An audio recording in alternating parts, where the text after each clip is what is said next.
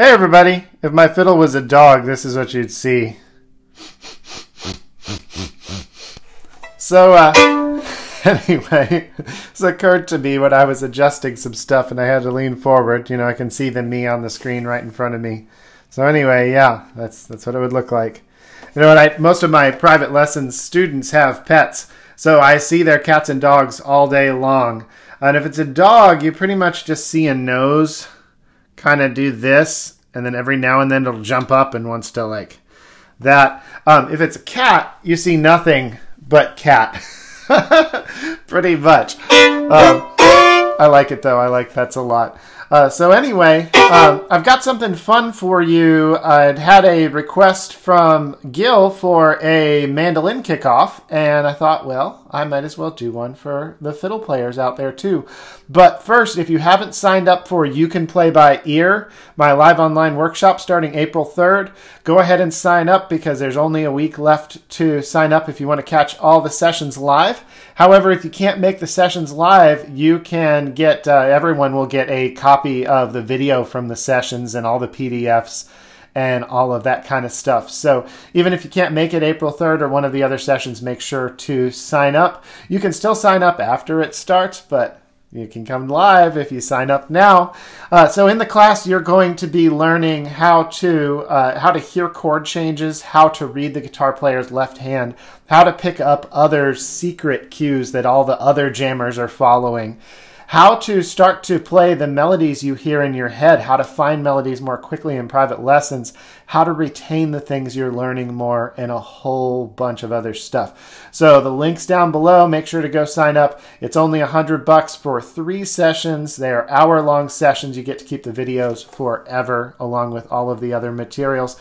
Plus, I've got a slick Kajabi platform where you can stream all of it as well. All right, so we're going to do a classic kickoff that I call Tub of Lard, because it goes, Tub of Lard. And I actually have been changing my bow pattern doing this. You know, I grew up doing this kind of stuff. Played Western Swing a fair amount in the past, played in a Western Swing band and stuff like that. And of course, one of the earlier songs I learned once I hit kind of an intermediate level was Faded Love.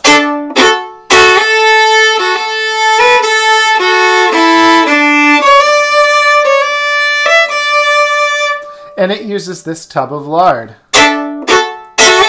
thing. And I was taught originally to bow this with 2 down bows. I guess 3 if you're counting the downbeat. Ooh. Tune up those A notes. So anyway, that's how I always did it. And then Justin Branham, who is one of the best Western swing fiddlers I've ever heard, plus a whole lot of other skills on various instruments, on a lot of instruments, he shared on one of his videos on his Facebook, I believe. He has a Facebook and maybe a YouTube channel. Go look for him. He shared that a better way is to actually bow down up, that you get a better groove. So I've been making that change,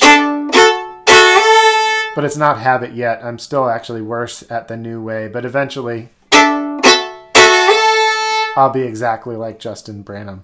So anyway, that's the bowing to be thinking about. Now let's get into the notes. The way this pattern works is you figure out what your downbeat is to a song. So the one I started with would work for Crazy Arms. So we want to look at the downbeat of the melody of the first of a verse or a chorus, whatever part of the song you're going to use for your intro. So we look for that downbeat, and then we look for notes that lead up to it, notes that are lower in pitch. So a great way to do this is to just go down the scale 2 more notes. So if this D note is a downbeat, that's a 3 on the A I'm playing there for you tab people. If that D note is your downbeat, we go down a note, we go to C, just going straight down the scale, that's a low 2, and then to B, which is a 1, still going straight down the scale. And that gives you the notes you need to play, but you're going to play the other direction. So you start on the B, that's 1 on the A, you play low 2, which is C, with shorter bows than I'm doing. I'm just playing slow. And then finally, your downbeat melody note, the D note, which is 3 on the A. And that's the formula. Now you can also use an arpeggio if you want. So you could find your downbeat note, and if you know what chord is being played, in this case it's a G, then you can use the G arpeggio. So we look for what is the next lower G arpeggio note. Well, this B is.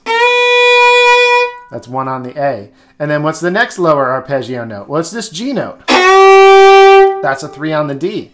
And now we can use those 2 notes to play Tub of Lard. Tub, oh, singing in the wrong key. Tub of Lard. Like that.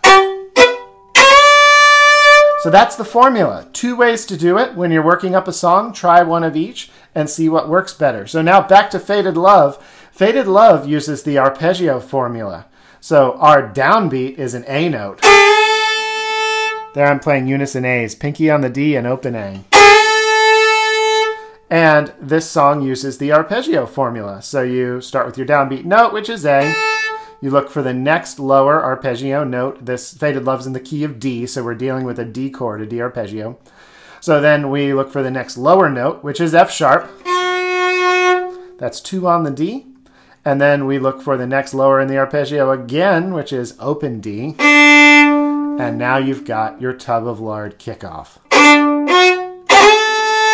Now when you do this, stay up near the frog and use this area. It bounces nicely and comes back up, and it has a lot of power to it, so you're not going to have a wimpy kickoff the same way you would if you just did this. Now sometimes that's perfect, but it doesn't really count as the Tub of Lard. The Tub of Lard is a little more choppy.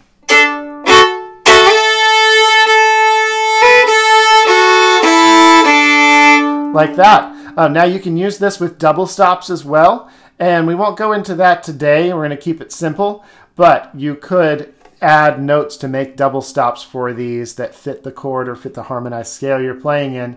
That adds even more and makes it sound really good. So if you'd like to see a follow-up on double stops for this topic, let me know down in the comments. If you have any other requests for topics, I'm always looking for those. So let me know down in the comments. And don't forget to sign up for You Can Play by Ear, where you're going to learn the things you need to keep up in jams better.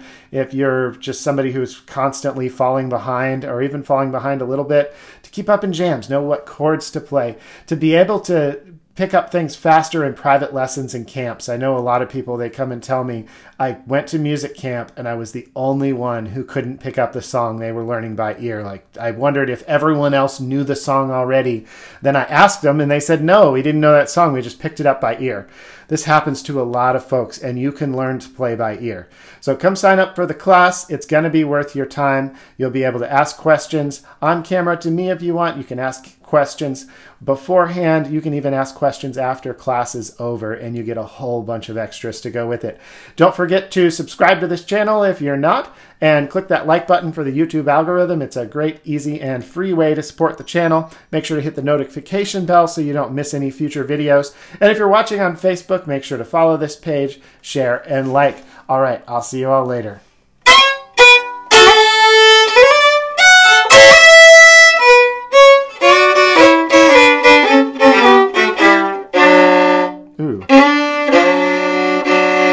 See, if I had fancy editing tools, I'd just make it look like I did that right in the first place. But you know what? Everybody messes up a double stop now and then, at least for us mere mortals. All right, bye everybody.